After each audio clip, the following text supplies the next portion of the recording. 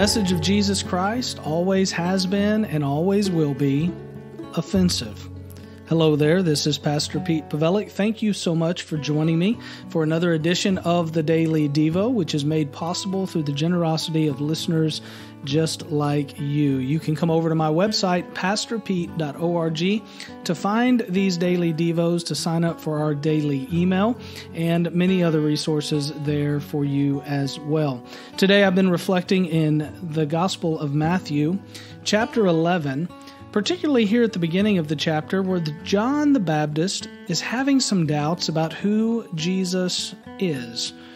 He sends his disciples, John is in prison, but he sends his disciples out to ask Jesus, "Are you the one who is to come, or should we expect someone else? Are you the Messiah, or should we be looking for somebody else?"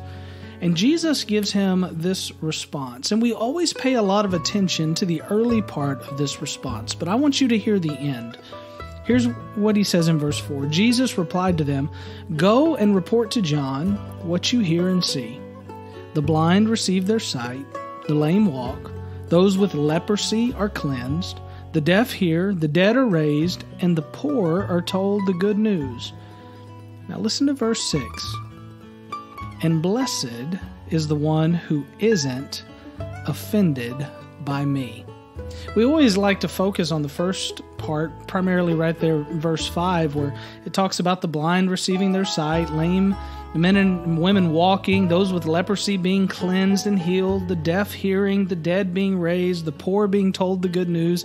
All these miraculous things of Jesus' ministry make for great sermons, and they make for great reading, and they make for an incredible rejuvenation of our spirit when we read about them. But sometimes we forget right here in verse 6 where Jesus says, "And blessed is the one who isn't offended by me." You know, there were many people in Christ's day who were offended by his ministry. They were offended by his miracles. They were offended by his presence. They were offended by his teaching. So it should come as no surprise to you and I today that there are still many who are offended and take offense at the good news of the gospel. It's strange to us. It makes no sense to us, but it is a reality we face. There are people you work with, people you live with, people that are on your street or in your neighborhood who, quite frankly, are offended by your bumper sticker. They are offended by the message of the gospel. They are offended by your generosity of love and forgiveness and all that you stand for, because you stand for Christ as his hands and feet.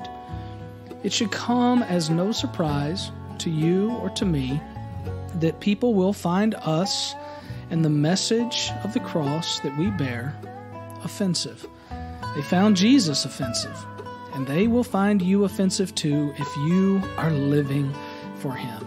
It doesn't mean we go out and we seek to be offensive, but it means we operate and we live in a reality of things that we know to be true, and that is not everybody's going to accept what we have to say. Not everybody accepted Jesus, and not everybody will accept you, but you continue to be his hands and feet, be his church, be his weapon in this world. May God bless you. Come over and visit me at pastorpete.org. We'll see you again tomorrow.